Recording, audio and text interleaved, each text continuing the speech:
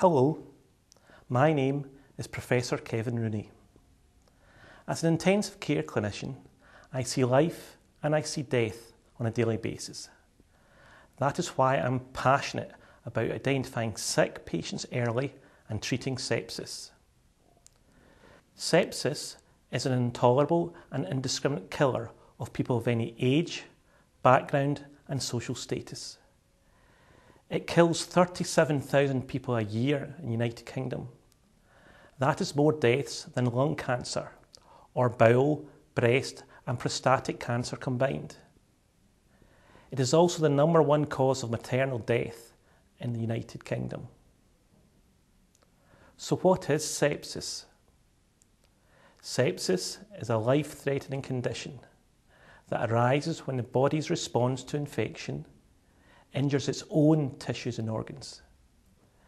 It may lead to shock, multi-organ failure and death, especially if not recognised early and treated promptly.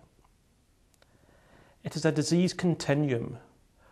With sepsis, there is a 15% mortality, with severe sepsis 30%, and finally a 50% mortality with septic shock.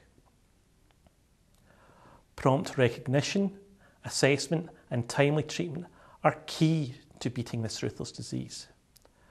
Rapid initiation of simple, timely interventions, including antibiotics and intravenous fluids, can reduce the risk of death by half.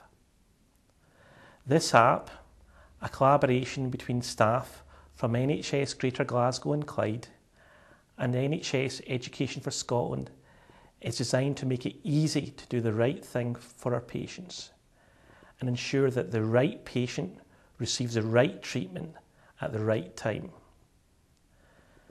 The app is part of our Knowledge into Action strategy and provides a national early warning scoring system or news calculator, a sepsis screening tool, an outline of the Sepsis 6 care bundle, and finally, an algorithm to help identify organ failure with guidance on when to escalate care for that individual patient. As a mobile app, it can be safely used at the point of care with the potential to positively influence clinical decision making.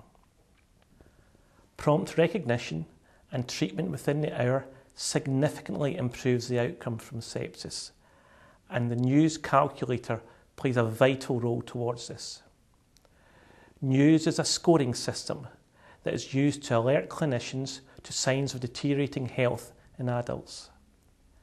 It observes 6 physiological parameters, including respiratory rate, oxygen saturation, temperature, heart rate, blood pressure and conscious level. A score is then allocated to each parameter, with the allocated score reflecting how extreme it varies from the norm. All the observation scores are then aggregated, with the final score being the news score. As the news increases, the risk of death increases, and this is a very useful tool to highlight these patients to the healthcare professional. If the news is elevated, the app prompts the clinician to screen for sepsis as a possible cause of this deterioration. Known information is pre-populated into the screening tool, facilitating this process.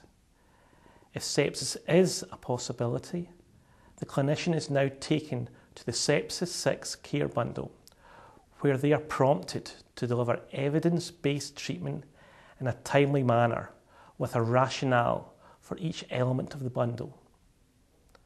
Finally, the app helps the clinician to screen for organ dysfunction, helping them to determine where the patient should be cared for and what next steps should be done. Every 3 to 4 seconds, someone dies of sepsis.